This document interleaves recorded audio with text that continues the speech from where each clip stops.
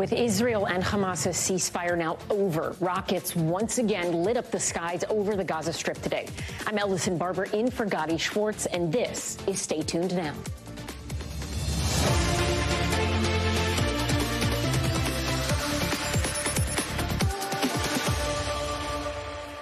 The delicate truce between Israel and Hamas has collapsed, with both sides blaming each other for violating the week-long ceasefire. Now, Israel has quickly resumed its aerial bombardment of Gaza, leaving nearly 180 Palestinians dead, according to the Gaza Health Ministry. And the fate of dozens of hostages now up in the air. The Israel Defense Forces say they have hit over 200 targets in Gaza today, including Khan Yunis, where caravans of displaced Palestinians have relocated. People there are now scrambling to get out after Israel ordered Gazans to evacuate several southern cities, hinting at a broader military operation, despite international calls to protect civilian lives. Israel's resumed combat operations. Qatar, who helped broker the week-long truce, says talks are ongoing for another pause in fighting, but so far no indication that that would even happen.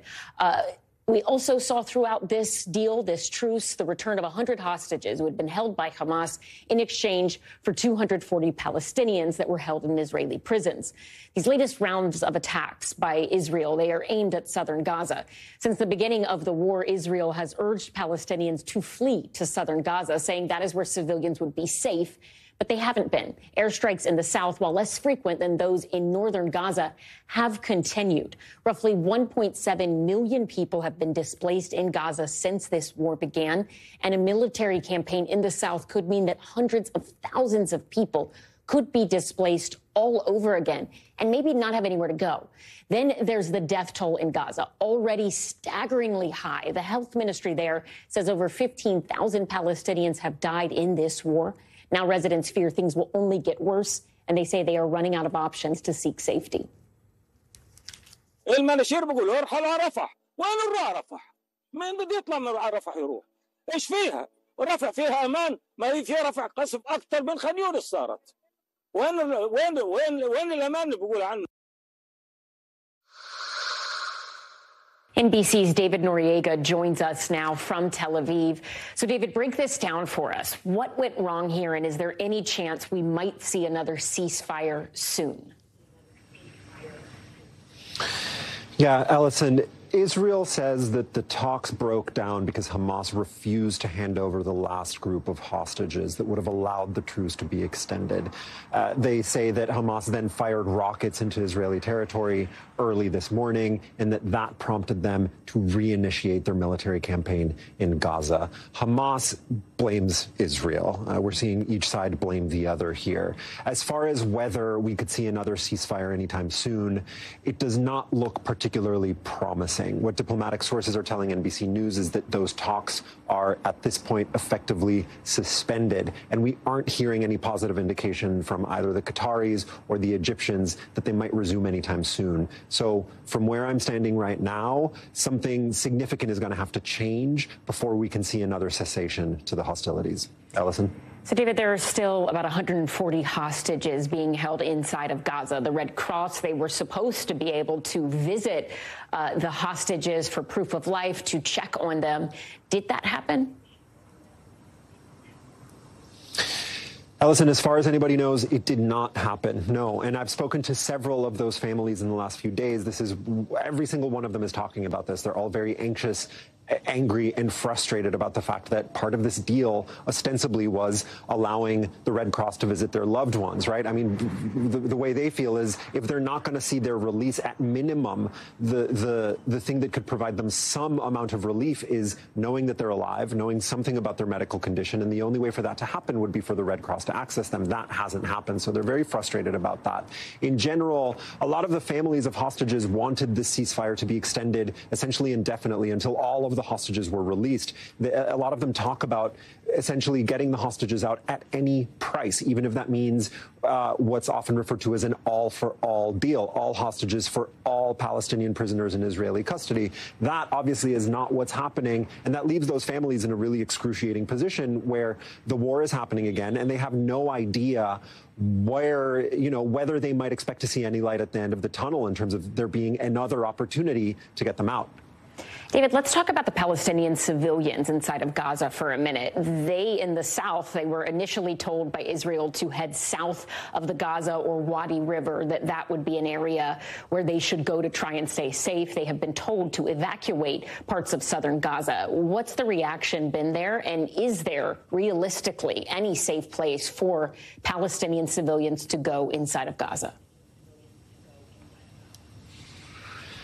Yeah, so just first of all, in terms of the ferocity of the fighting today, not only did the war resume, it resumed in full force. According to the health ministry in Gaza, 178 people died just in the less than 24 hours of fighting since the ceasefire collapsed. Many more hundreds injured. The usual caveat applies that we can't independently verify those numbers. The health ministry says that most of those are women and children. Again, not something we can verify, but that's what they're telling us. As far as the evacuations, you're right. This has been the pattern. Israel tells people to evacuate. They wind up going to places that also wind up being subject to bombing campaigns and wind up being dangerous. That this is what we hear from civilians inside Gaza. They say that there is nowhere for them to go that is safe. Not only that, what Israel describes as evacuations, a lot of other countries, particularly in the region, describe as forced displacements. That's what the Egyptian foreign ministry said in a pretty long and pretty angry statement that it released today in response to the collapse of the ceasefire. It repeatedly warned Israel against, in its words, the consequences of continued forced displacement of Palestinians inside Gaza, and also alluded to what the Egyptian foreign ministry fears is the possibility that Palestinian residents inside Gaza might be displaced outside of Gaza, which, given the geography, probably means being displaced into Egypt. So those are the different ways that this question of evacuations get talked about by different actors in this conflict. Allison? David Noriega in Tel Aviv for us. Thank you. Tonight, we are hearing from one of the 3 Palestinian college students shot in Vermont over Thanksgiving weekend. Kenan Abdul Hamid and 2 of his friends were shot last Saturday night in Burlington near the University of Vermont's campus. 2 of the 3 were wearing traditional Palestinian scarves, and all of them were speaking Arabic. Kenan described the moments leading up to the shooting in an interview with NBC News Now anchor Zinkley Asimwa. Watch. We walked around the block, and on the way back, across the sidewalk, we see this man standing on his porch, looking away. He turned around, and as soon as he saw us, he ran down the steps, pulled out a pistol, and started shooting. He first shot my friend Tahsin, which I soon heard the thud of his body on the ground and him start screaming. And that was my signal to run. Then I soon heard another pistol shot while running hit Hisham, and his stud hit the floor. So I jumped the fence, and I believe that's when he shot me. 48-year-old Jason Eaton has been charged in the shooting. Prosecutors are still deciding whether to treat the incident as a hate crime. Here's Zinkley with more of her interview. Hey there, Ellison. There has been an alarming spike in incidents of harassment and violence against Arab, Muslim, Palestinian Americans, or those who are perceived to be in those communities. One of the most recent incidents had to do with 3 Palestinian American men. The 3 friends were here studying at colleges in the United States. One of those students injured was Kenan Abdul Hamid. He's out of the hospital now, and earlier today I spoke with him about his experience. Take a listen. Do you ever think anything like this could happen on American soil? I certainly hope not. I have heard of other Palestinians being beat up, stabbed, or humiliated. But I certainly didn't expect to be shot. Kenan tells me he never expected this to happen on U.S. soil, and he is still recovering today. Now, as for his 2 friends, they remain in the hospital. The hospital told me this morning that both men are in stable condition. However, one of them may forever lose the ability to walk.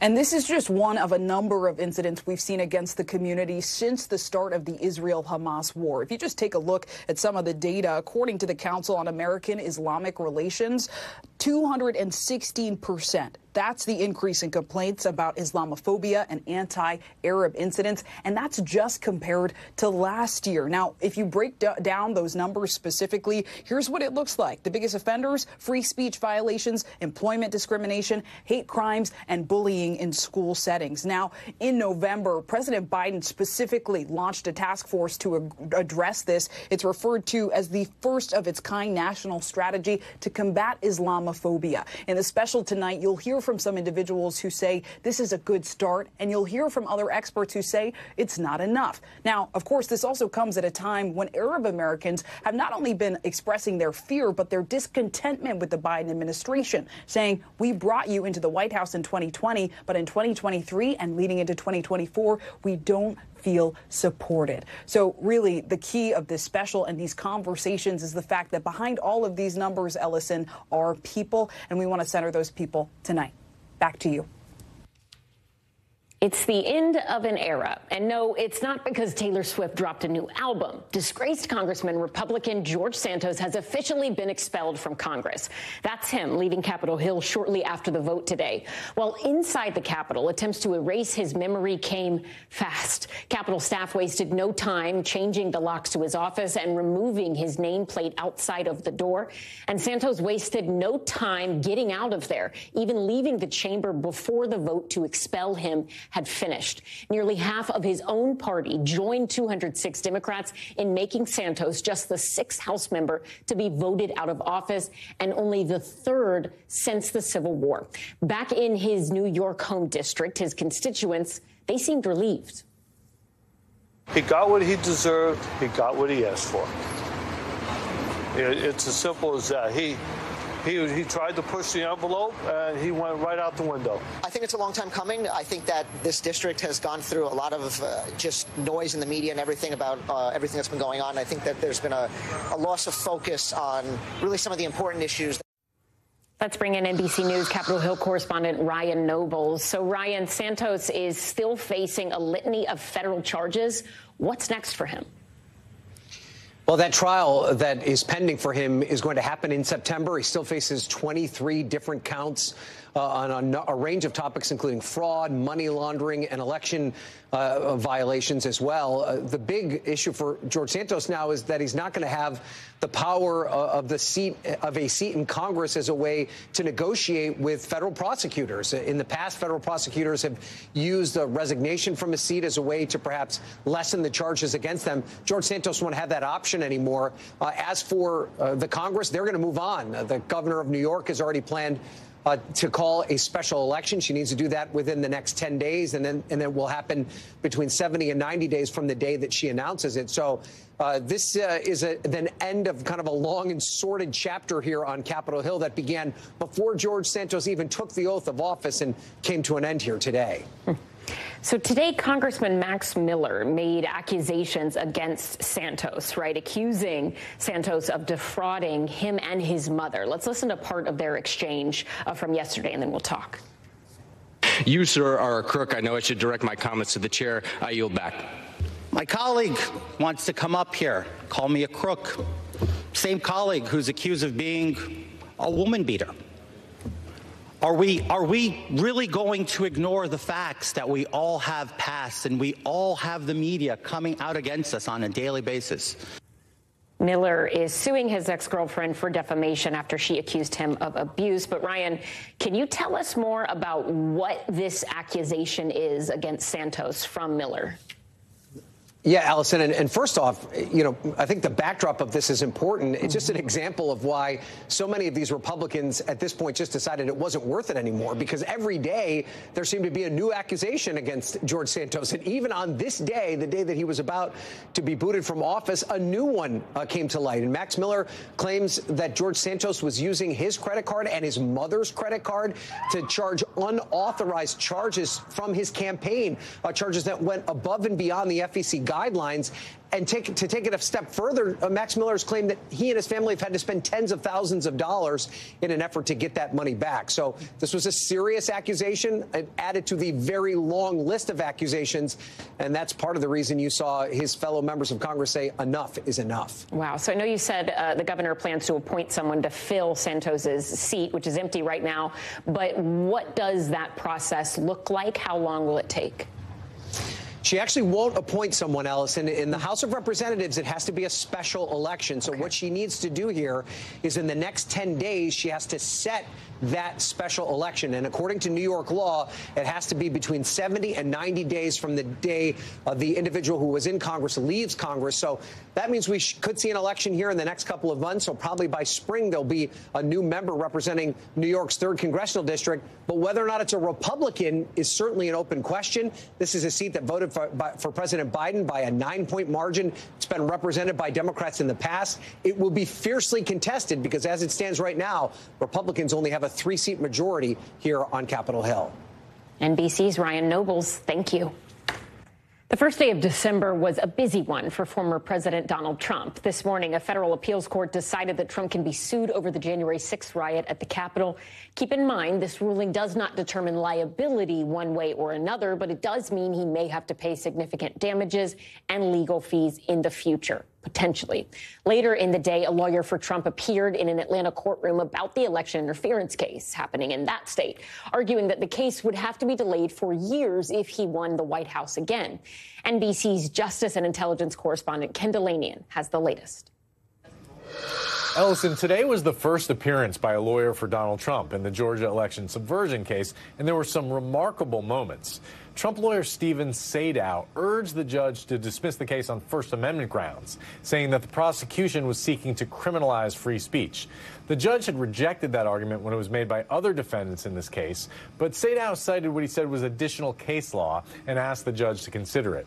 Fulton County prosecutors argue, of course, that the First Amendment doesn't give anyone the right to use speech to commit fraud and violate the racketeering statute in an effort to overturn the lawful result of an election. The judge will rule on that motion later. But the most noteworthy moment came during a sharp exchange about scheduling. Sadow asked the judge if he could imagine the notion of the Republican nominee for president not being able to campaign for president because he's in some courtroom defending himself. He said that would be the most effective election interference in the history of the United States. In other words, Sadow is arguing that simply by running, Donald Trump has made himself immune from prosecution. Now, a prosecutor refuted that, saying that this trial is about the business of Fulton County, Georgia, and that it shouldn't keep Mr. Trump from campaigning. The judge then asked Sadow if the trial could go forward if Mr. Trump was elected president in November. And Sadow replied that if Mr. Trump wins, this trial could not take place until after he left his term of office. Judge Scott McAfee said this was an issue he's going to take up in greater detail in the new year. The law is actually unsettled about whether a sitting president can be prosecuted criminally, although the Justice Department has long taken the position that a sitting president cannot be indicted federally.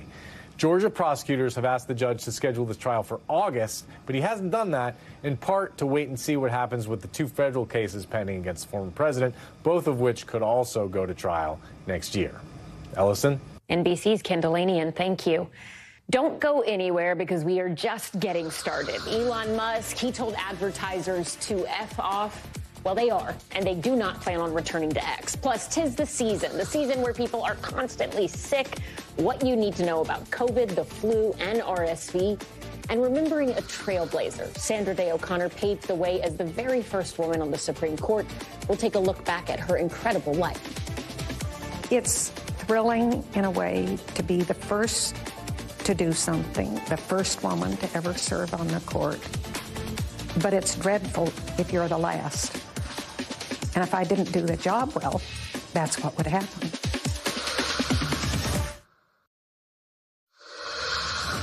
Welcome back. Here are some of the other headlines we're watching tonight. Montana was the first state in the U.S. to ban TikTok. Well, today, a federal judge blocked that ban, calling it unconstitutional. It's a blow to critics who have been trying to outlaw the popular video app, but a win for the social media company who says the state went overboard in trying to regulate the app. Actress Felicity Huffman is breaking her silence on that admissions scandal from a few years ago. Remember, Huffman paid $15,000 to falsify her daughter's SAT score, and in an interview with KABC in LA, she says at the time it felt like the only way to give her daughter a promising future. I had to give my daughter a chance at a future. And so it was sort of like my daughter's future, which meant I had to break the law. Back in 2019, Huffman was sentenced to 14 days in prison, 1 year of supervised release, and had to complete 250 hours of community service. Philadelphia's city council passed a law that bans people from wearing ski masks in public. Those who are caught wearing them in schools, parks, public transportation, or city-owned buildings will receive a fine. The ban will take effect immediately as long as the mayor signs off on it. An inmate was charged with attempted murder today in the stabbing of ex-Minneapolis police officer Derek Chauvin. John Tursak stabbed Chauvin 22 times at a federal prison in Arizona. Prosecutors say he would have killed Chauvin if officers had not responded quickly. Tursak is currently serving a 30-year sentence for crimes committed while he was in a gang. And a federal appeals court has ordered Texas to remove the buoys along the Rio Grande border. They say that they are illegal. They were placed there under the direction of Republican Governor Greg Abbott, who has previously said he is prepared to take this fight all the way to the Supreme Court. Also tonight, we are remembering Sandra Day O'Connor, the first woman on the U.S. Supreme Court. In a statement today, Chief Justice John Roberts praised the late justice, highlighting her, quote, undaunted determination, indisputable ability, and engaging candor as the first female Supreme Court justice. Here's what Justice O'Connor herself said about taking up that mantle in a 2002 interview on The Today Show. Watch. It's thrilling in a way to be the first to do something, the first woman to ever serve on the court. But it's dreadful if you're the last. And if I didn't do the job well, that's what would happen. NBC's Laura Jarrett has more on the pioneering life and legacy of Sandra Day O'Connor. Keeping a campaign promise to put the first woman on the Supreme Court, Ronald Reagan nominated Sandra Day O'Connor in 1981. The daughter of an Arizona rancher, she came highly recommended as a conservative. Sounded like one during her confirmation hearing.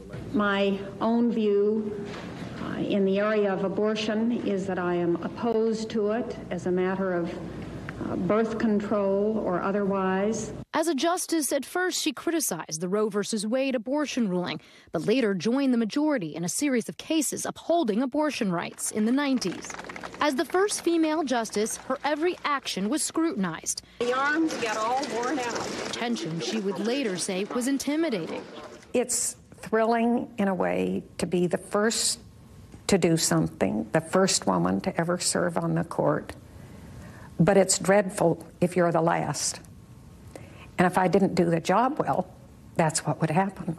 During her 24 years on the court, O'Connor became less tied to a single judicial philosophy. She was sometimes with the conservatives, approving taxpayer-funded vouchers for students at religious schools, voting to end the 2000 Florida recount between George W. Bush and Al Gore, and advocating for states' rights against federal control. There is a role that remains for the states, and I am a believer in that designated role. But she joined the court's liberals in upholding affirmative action in college admissions, creating more congressional districts with African-American voters in the majority, and keeping a wall of separation between government and religion. O'Connor was a frequent guest at Washington social events, often dancing with her husband, John, and met with student groups, especially young women around the country.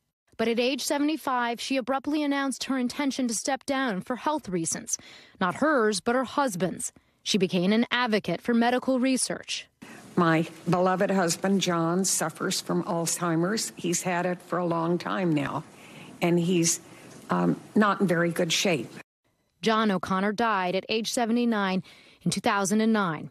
She remained active, urging states to do away with elections for judges, which she said made the courts too political. Sandra Day O'Connor was a pioneer, the first female justice who held the court's center for more than a generation. Laura Jarrett, NBC News, at the Supreme Court. Joining me now is Evan Thomas. He's the author of First, Sandra Day O'Connor. Evan, thank you so much for being with us tonight. Let me just start big picture for you. How are you reflecting on the life and legacy of Sandra Day O'Connor? We forget what a big deal it was. I mean, the court had been all male for 200 years. So she was the first, and as she's said often, she didn't want to be the last. She's pretty happy, or she was pretty happy to find out today that there are 4 women justices. So that's a huge change right there. She was a tough person. And, you know, in her very first argument, first time she asked a question, the lawyer talked right out, who's a man, talked right over her. And she did feel a little bit disrespected, a little dissed. But, you know, that was not her style. She didn't stay dissed for long. She just jumped in there, and she was very independent-minded. She could have been gone with the left. She could have gone with the right. She cut her own course, and as a result, had a lot of power. You know, we were struck by something you wrote in the Washington Post. You said this, quote, over the course of her long ascent from ranch girl to the first female justice on the Supreme Court, she had come to understand that self-restraint and civility would make her more, not less, powerful. Talk to us a little more about how that shaped her approach on the bench and what lessons you think there are in her life and practice for young women and really any young person today. Well, you know, she was very smart about not getting into stupid fights, stupid, petty, ego-driven fights. She just avoided them. Now, that doesn't mean that she was a pushover by any means. She knew when to stand up, but she picked her fights. And she was very smart about this. She could tease Nino Scalia, who was her adversary in many things. And in Chambers once, you know, he was going on about affirmative action. She said, oh, Nino, you know, how do you think I got my job? But in public, she was careful not to criticize him. In fact, once one of her clerks was writing in an opinion, a clever rejoinder, you know, a smart response to Scalia. She cut it out. She just crossed it out because she didn't want to pick stupid fights. That gave her more power to be restrained, to be even-handed, actually enhanced her power. All right. Evan Thomas, thank you so much. We appreciate your time and insights. Thanks for having me. Tempers flared and accusations flew during last night's debate between the governors of Florida and California. In fact, the word liar was used more than 20 times between Ron DeSantis and Gavin Newsom. Thanks to our friends at Meet the Press for counting. Here's moderator Kristen Welker with some of the highlights. What are you talking about when it comes to this? I know you like to jabber. By the way, Overnight, a fiery face-off between 2 top governors with presidential overtones. He's joined at the hip with Biden and Harris. You're nothing but a bully. Florida's Republican Governor Ron DeSantis, who's running for the GOP nomination in 2024, taking on California's Democratic Governor Gavin Newsom, who's backing President Biden's re-election. There were fireworks from the start when DeSantis sharply criticized Newsom for visiting a fancy French restaurant at the height of the COVID pandemic. He's imposed restrictions on his own people while exempting himself from those restrictions and going to the French Laundry while his people were suffering. The governors clashed over border security. Newsom criticizing DeSantis' controversial move last year, sending migrants to Martha's Vineyard. You're trolling folks and trying to find migrants to play political games to try to get some news and attention so you can out-Trump Trump. And by the way, how's that going for you, Ron? You're down 41 points in your own home state. DeSantis firing back, accusing Newsom of being soft on border security. This is the vision of Biden, Harris, Newsom. Open borders. But it was the issue of abortion that prompted some of the sharpest exchanges. Newsom slamming DeSantis for signing a 6-week abortion ban into law in Florida. Before women even know they're pregnant, Ron, even Donald Trump said it was too extreme. Well, I believe in a culture of life. The biggest question of the night, the political future of both men. Why don't you admit that you're right? Hannity pressing Newsom on whether he would replace President Biden on the ticket if asked. It's not even optional. He's doing fantastically. He says Joe Biden is 100% up to the job. You know that that's not true. Our thanks to Kristen Welker for that report. Coming up, it is not just COVID and the flu you have to watch out for this winter. Pneumonia and strep throat, they are spreading too. What you need to know. But first, you gotta see this. Macaulay Culkin got a star on the Hollywood Walk of Fame today, and who better to join him than his movie mom, Catherine O'Hara. The reason families all over the world can't let a year go by without watching and loving Home Alone together is because of Macaulay Culkin. Macaulay, congratulations. You so deserve your star on the Hollywood Walk of Fame. And thank you for including me, your fake mom who left you home alone not once but twice, to share in this happy occasion. I'm so proud of you. Welcome back. Here are some of the stories happening out west that we're following. A $500,000 bail has been set for the man accused of killing 2 Nevada state troopers with his car. This morning, 46-year-old Jamarcus Williams was hit with 2 counts of DUI, resulting in death, among other charges. Police say he ran down both troopers on Interstate 15. They'd stopped to check on a driver who appeared to be asleep behind the wheel. Prosecutors say Williams was on the run from security at a nearby casino before the crash. For months now, the police department in Antioch, California, has been mired in allegations of racism that includes racist slurs and threatening to harm the city's black mayor, Lamar Thorpe. Well, now Thorpe is making his first public comment, saying he will no longer, quote, be quiet about it. Several Antioch officers in question were federally indicted on civil rights violations back in August. And a number of Jewish groups are suing UC California, Berkeley, accusing the university of fostering anti-Semitism. The lawsuit alleges Jewish students have faced violence and harassment since the start of the Israel-Hamas war. University officials strongly refute those allegations, calling them inaccurate, adding they do not reflect, quote, the facts of what is actually happening on campus. A new warning from the CDC in regards to those viruses spreading across the country. We're talking about COVID, RSV, the flu, pneumonia, and strep. It's the season for get-togethers, which means it's the season for sickness as well. Dr. Natalie Azar has tips on how to handle it. 'Tis the season for coughs, chills, and sneezing. But why is it always in the winter? It probably has to do with the drier air crowding and maybe the cold effects on our respiratory tree and our immune systems. And why dry air? Because the dry air makes it easier for contaminated water droplets from coughs and sneezes to travel freely, this can cause more infection. So what infections are we talking about? Well, COVID hospitalizations may be down this season, but those viruses are still spreading, with the CDC seeing a jump in COVID, RSV, and the flu. It seems like everyone is talking about RSV, or respiratory syncytial virus, the most common respiratory cause of hospital admissions for children. In fact, 97 to 99% get this illness by age 2, but only about 3% end up in the hospital. But children aren't the only ones affected. Up to 10,000 adults actually can die from RSV. Are we seeing more than what we would normally be seeing, or is this still part of that post-COVID kind of, we need to pay attention to RSV phenomenon? I think it's a combination of things. Whether RSV is really an increasing problem or whether it's increasing awareness is not clear, but we do have more tools at our hands. Those tools include testing and vaccinations, which are available to children, those who are immunocompromised or pregnant, and the elderly. Experts say if you're around those vulnerable and feeling sick, you should test. That's because while RSV usually mimics the same symptoms of the common cold, in severe cases, it can cause the inflammation of the lungs or pneumonia. That can lead to hospitalization, with all of these respiratory viruses potentially leading to post-viral fatigue syndromes. These include long COVID and long cold. Another reason why prevention is key. Long COVID can happen at any time.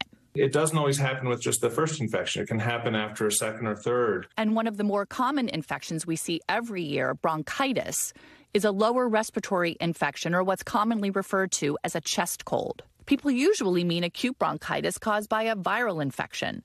This usually goes away on its own. But there's another form of chronic bronchitis caused by a bacterial infection. So how do you know which one you have? Chronic bronchitis is something characterized by much more persistent symptoms and is often found in people who are a little older. Bronchitis is considered chronic if someone has a mucus-producing cough at least 3 months per year, 2 years in a row. While symptoms for all these viruses can feel like the common cold, rhinovirus or adenovirus, it's important to keep in mind that they can make others more sick and are contagious. If you're already having symptoms, think twice about going into a gathering. There are masks that we can wear more comfortably and for longer periods of time. Just being thoughtful about how we manage risk is probably the most important thing we can do. Great. And obviously never to forget the old-fashioned washing your hands and not touching your face and things like that. Yes, absolutely. Dr. Natalie Azar, thank you for that report. Tonight, pressure is mounting on the FDA to do more about lead poisoning in children. A company called Wanabana is at the center of it all. They make a product called apple cinnamon fruit puree pouches. It's a mouthful. When it was actually recalled last month after there were reports of elevated levels of lead found in it. So now the FDA is saying that there have been 52 reported cases of children with elevated levels of lead in their blood, potentially linked to these same pouches. NBC News senior consumer investigative correspondent Vicky Nguyen has the story. Read a book. We first met Ricky and Sarah Callahan and their 14-month-old Rudy last month. The Callahans were shocked when Rudy was diagnosed with lead poisoning after a routine one-year checkup in August. Never in a million years did I imagine that my son would be affected by lead poisoning. Rudy is among the nearly 60 children across the country who've had elevated blood lead levels after eating Wanabana's apple cinnamon fruit purees. How many of these applesauce pouches do you think he had eaten? They were a regular part of his diet. Doctors say lead poisoning can lead to developmental delays and IQ loss in children. Just this week, Wanabana, which voluntarily recalled its cinnamon applesauce pouches in late October, pointed to an Ecuador-based supplier of cinnamon as the possible cause, saying it was releasing the information in the interest of public health. The FDA said the cinnamon supplier does not import directly into the U.S., and the agency is working with Ecuadorian authorities to determine if the spice could have been used in other products shipped here. But that doesn't give much comfort to the Callahans. Ricky and I were the two people that he relied on for his food, and we fed that to him. It makes me feel guilty. Like, all we wanted was the best for our baby, and he's been lead poisoned. It's not the first time experts have been concerned. A 2021 congressional report revealed dangerous levels of heavy metals like lead, arsenic, cadmium, and mercury in a wide range of baby foods, often absorbed by fruits and vegetables from soil and water. This is a big problem that requires solutions at all different levels. FDA needs to set protective standards. Food manufacturers need to test what's coming in and what's in their finished foods. And parents also need to pay attention and make choices to help lower their children's exposures to these toxic metals. In January, the FDA announced proposed industry limits on lead in baby food, but that guidance isn't expected to be finalized until 2025. Why has it taken so long for the FDA to even get to this point? FDA is a big bureaucratic agency, but it's not going to move quickly. And in the meantime, children are exposed every day. So what should parents do? Houlihan says study which ingredients tend to carry more heavy metals risks, like root vegetables and rice. Don't assume homemade baby food is safer, and make sure kids eat different types of food from various brands. If you're serving the same food every single day to your child, you could be accidentally concentrating a particular toxin in your child's diet. Not every state requires lead testing for young children, but experts say that is the best way to know if a child has been exposed to lead. Rudy's lead levels are going down, but his parents say he's showing signs of a speech delay. This is something that he will have to live with for the rest of his life. This week, the Callahans filed suit against Wanabana, and they say they hope other parents don't have to go through the same ordeal. What action do you want to see? I'd like to see a more rigorous testing so things like this don't happen in the future. NBC's Vicky Nguyen, thanks so much. Still to come, a 70-year-old woman just gave birth to twins in Uganda. Those details are next, so stay tuned.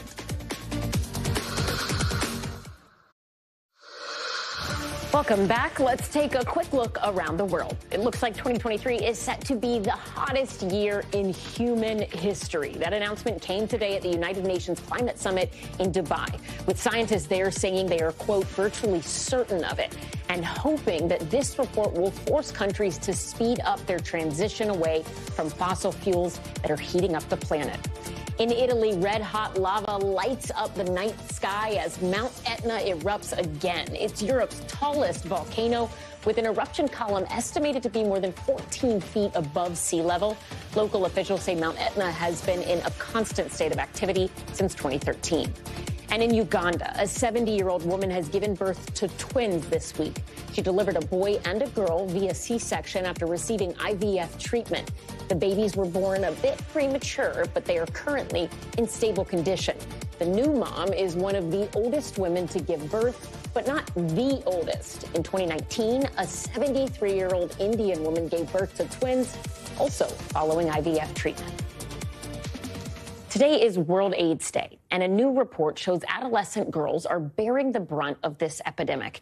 The report from UNICEF finds that nearly 100,000 girls ages 10 to 19 were infected with HIV last year. That's almost 2,000 new infections a week. And though those numbers are down from a decade ago, the report finds that girls were still more than twice as likely to contract HIV than boys last year. Let's bring in Dr.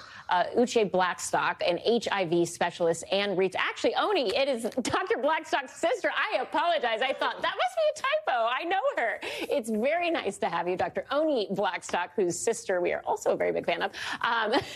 You are the founder and executive director at Health Justice. I want to show our audience something here to start. So there are over 1.5 million children under the age of 15 living with HIV right now. About 87% of them are in sub-Saharan Africa. Why is that? Yes, well, thank you so much for having me on. And I should just say, if you're going to confuse me with someone, I'm very happy to be confused with my amazing twin sister, Uche.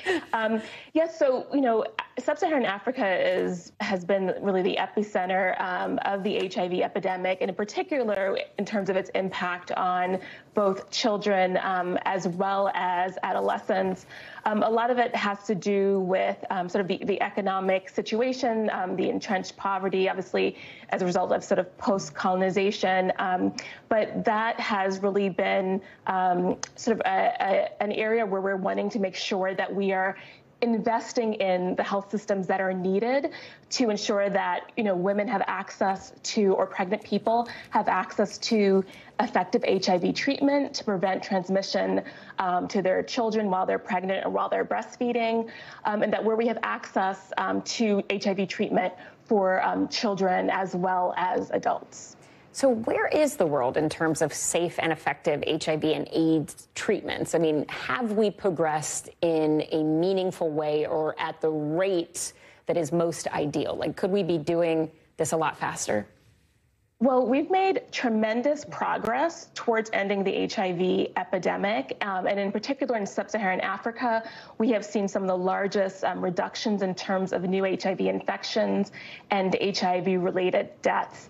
That said, we also have incredibly effective HIV treatment and prevention tools like PrEP, pre-exposure prophylaxis. It can be taken as a pill or an injectable, or also a vaginal ring by people who are HIV negative to prevent HIV infection. The issue is we have these amazing tools. However, there are still many communities throughout sub-Saharan Africa, throughout the world, including here in the United States, where people do not have access to these powerful tools. So in terms of sort of this home stretch to the end of the epidemic, we really need to make sure that we are sort of investing, have the political will, and we are investing the resources needed to ensure access to those communities and those countries in particular that are at highest risk. We know with the COVID-19 pandemic that had a financial impact on many countries, including low and moderate income countries, as well as sort of donations in terms of HIV treatment from higher income countries.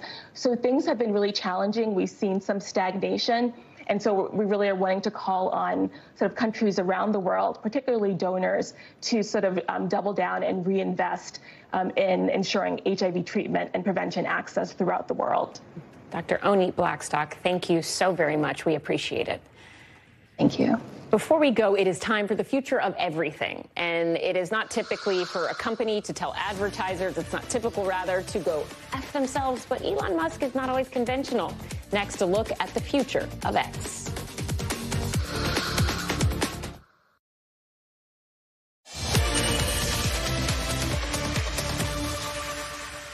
if somebody's going to try to blackmail me with advertising, blackmail me with money, go yourself.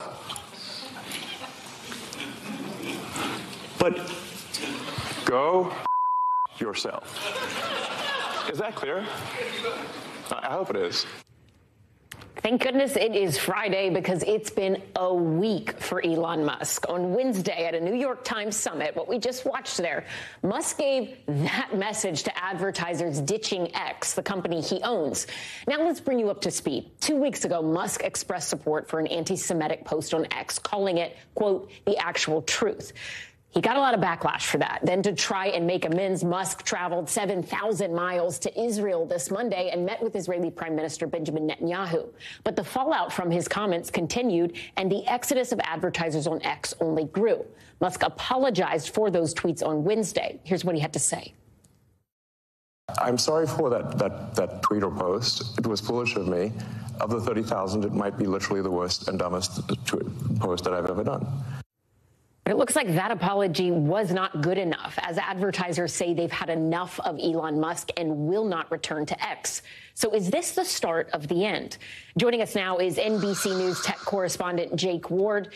Jake, with all of these huge advertisers pulling out, what is the new advertising strategy for X? And let me pose that last question to you. Is this the beginning of the end for Elon Musk and X as we knew it?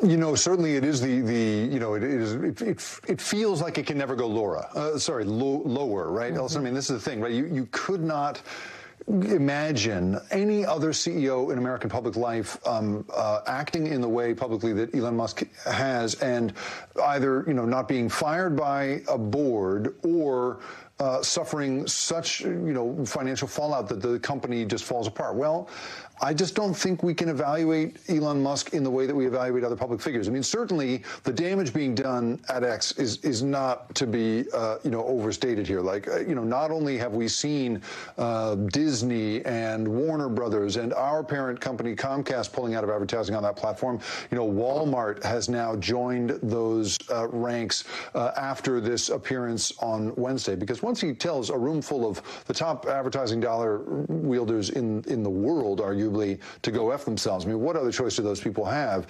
But is it the end of X? It's not at all clear. I mean, on a dollars and cents basis, this guy can afford to keep it going, and the tens of millions of dollars lost in advertising revenue is the lifeblood of the company. But does he truly care? He doesn't really seem to. So the bigger question here, is there a strategy here? I don't think so. I think he made his bones in these other companies like Tesla, like SpaceX, being a very brilliant attention getter, and so perhaps the logic for him is just whatever attention I can get is good attention. But certainly in terms of the balance sheet of the company, it does not seem to be serving anybody's purposes. Else. Yeah, I mean, you mentioned some of the other companies he runs and owns. He owns Tesla, SpaceX, XAI, Neuralink, and that's just a few of them. And they all still seem to be running fairly successfully.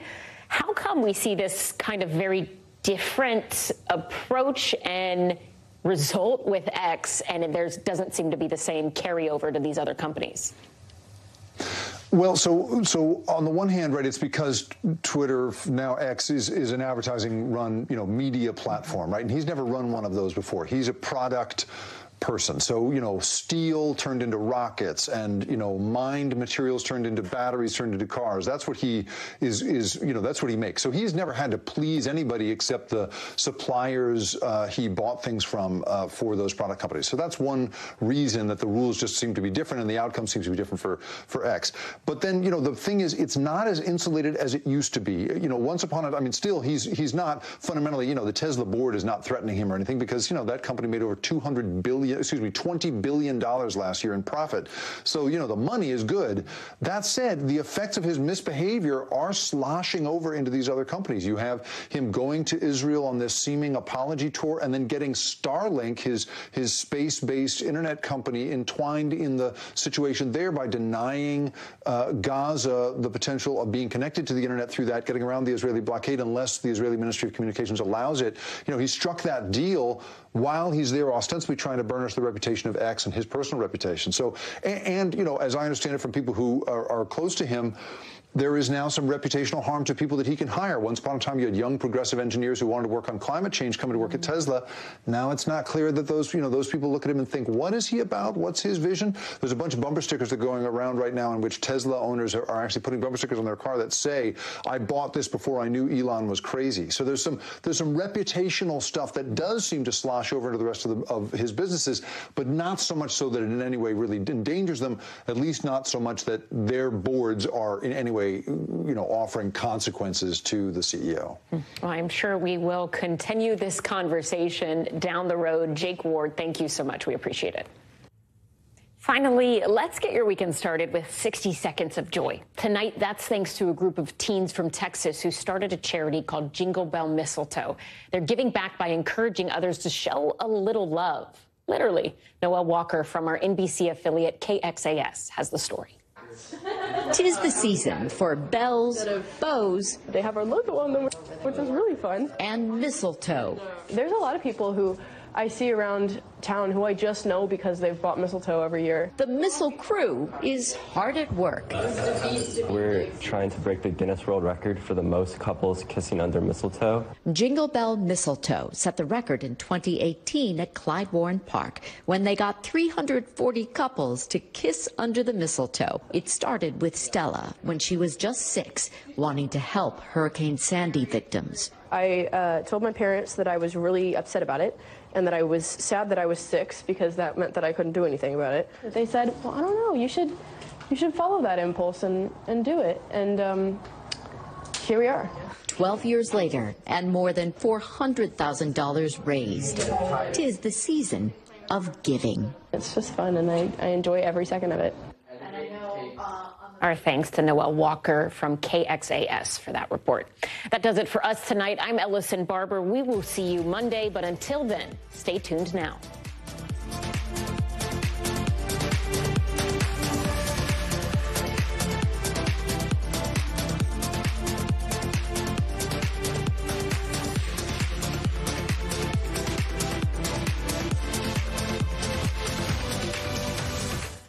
Thanks for watching. Stay updated about breaking news and top stories on the NBC News app or follow us on social media.